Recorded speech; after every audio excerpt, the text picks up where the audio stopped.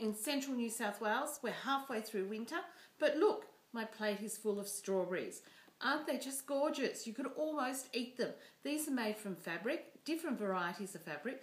Great way of using up your scraps of fabric. And also, you can hang these around your house, like off door handles, maybe for your Christmas tree. This would look absolutely gorgeous on a Christmas tree, or even give them to your friends as presents. Now, this one here, we've got some made out of Dupion silk, and it's been embellished with little beads. We have some here that have been made out of just calico, and we've put buttons on them to embellish. And this one here, absolutely gorgeous. Dupion silk, some seed beads, and lots of little gathered flowers and little leaves as well. So if you would like our free pattern, do click on the link below, take you to our website, click on our free pattern section, and you can print off your pattern.